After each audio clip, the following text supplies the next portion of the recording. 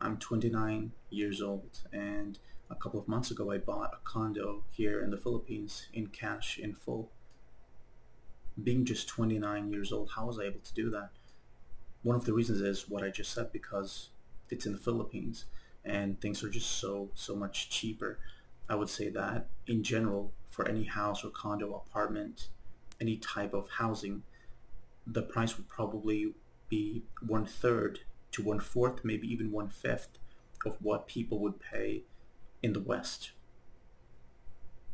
And that alone is definitely a huge reason for why I personally was able to pay the amount for the condo in full, in cash. But then still, it's still a lot of money. So how was I able to save up that money when I'm just 29 years old?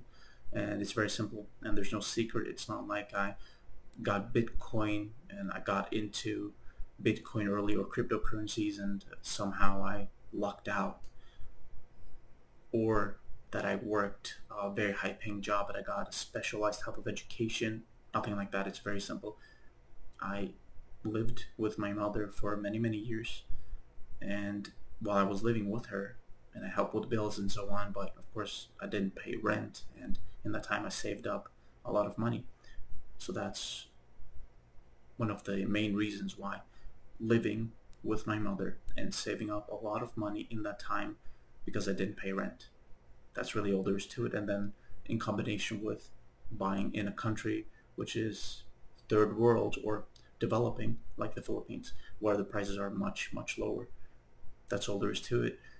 One more thing that is important that I have to add is the fact that this condo was a pre-sale. And for those who aren't that familiar or don't know what a pre-sale is, it means that you buy a house or a condo, for example, that doesn't yet exist. It's part of a project. It's going to be built in maybe 1 year. I'm not sure if 1 year would be considered a pre-sale or if that even exists, a pre-sale that is going to be completed in 1 year, but let's say 2 years, 3 years, I think it could be even 5 years, maybe even 10 years. That is a pre-sale. So it doesn't exist yet, it's going to be built. And because it's not built yet, the price is significantly lower than what it would have been if it were completed. So those three things together, buying in the Philippines where things are much cheaper, buying a pre-sale, and also spending many years living with my mother and saving up while working, are the reasons why I was able to pay for this condo in the Philippines in cash in full.